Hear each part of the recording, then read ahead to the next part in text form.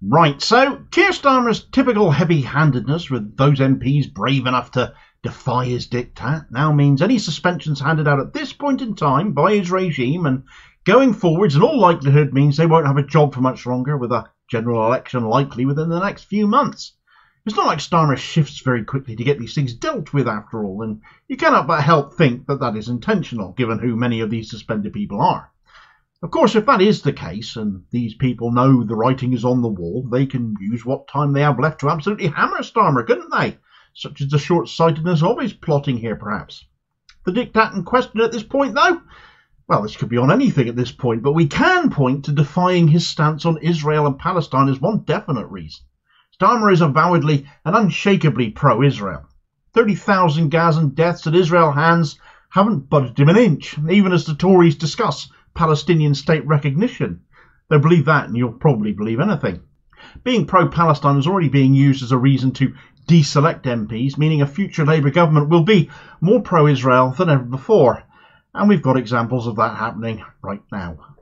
Right, so Keir Starmer is Israel's man. Well, colour me surprised, Damo, tell us something new. Regular viewers might be thinking to themselves, but there does appear to be a concerted effort to push out Labour MPs that can probably be reasonably described as an awkward squad for Starmer, since these pesky people will insist on being on the left, will demonstrate sympathy and backing for the Gazan people at that, as genocide is committed against them. How dare these people show some humanity and a conscience? You can imagine the former human rights lawyer himself thinking that. Any semblance of humanity and those former legal beliefs he might once have been in possession of, now long since apparently sold to the highest Israel lobby bidder. The difference in his attitude towards Ukraine and that of Gaza stands out like a sore thumb. Well, it's being reported that patience in the whip's office, with Labour MPs apparently freelancing against the party line, is causing patience in the whip's office to wear thin. The whip's office, eh?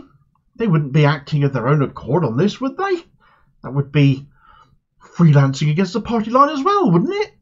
They get their orders just as much as other Labour MPs do. Let's not pretend it's the whip's office whose patience is wearing thin. It is the patience of Keir Starmer, or perhaps even Peter Mandelson, whoever elected him.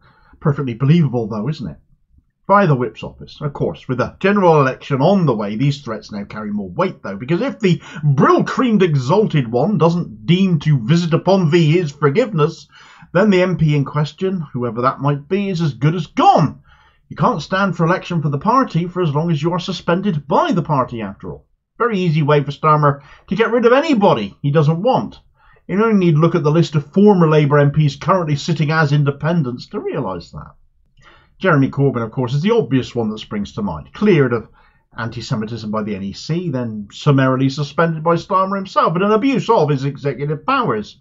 But he's far from alone in there being a number of left-wing MPs who have been punished for putting what is right and the needs of their own constituents before party interests. After all, constituents are meant to come first, aren't they?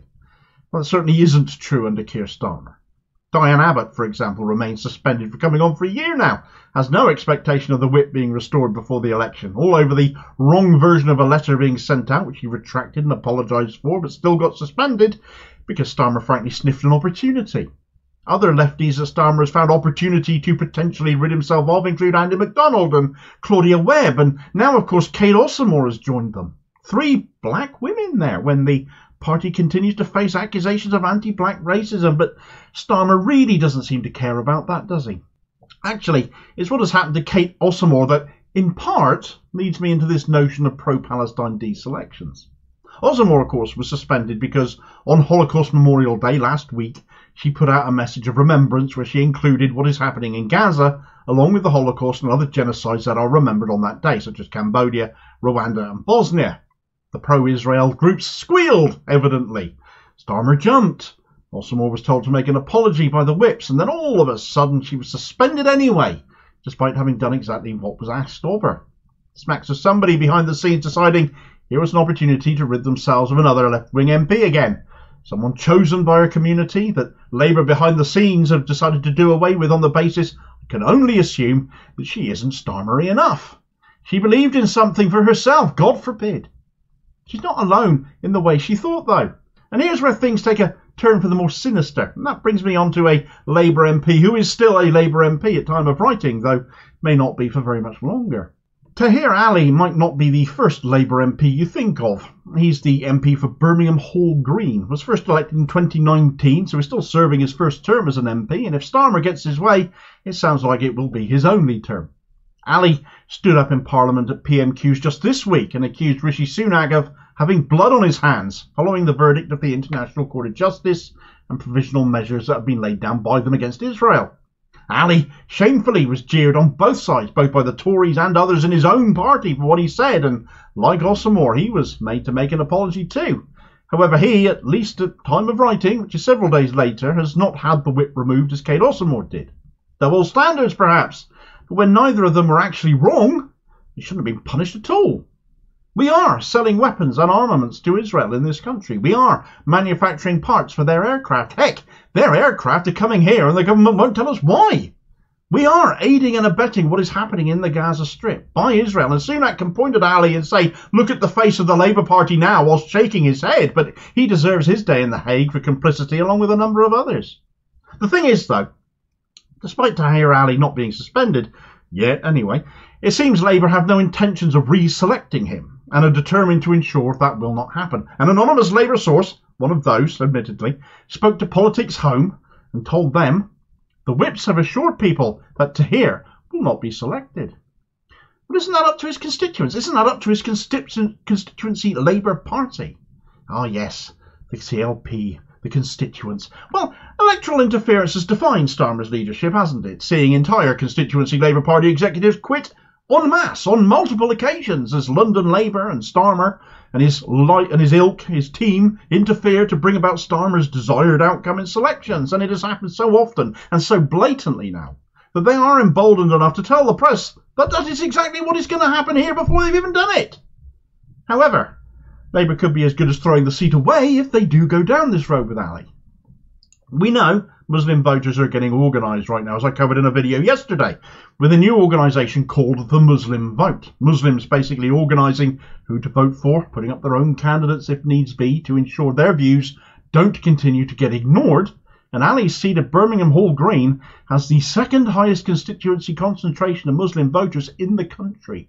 49.9% of people there identify as Muslim, 1 in 2 basically. And right now they have an MP speaking up for them.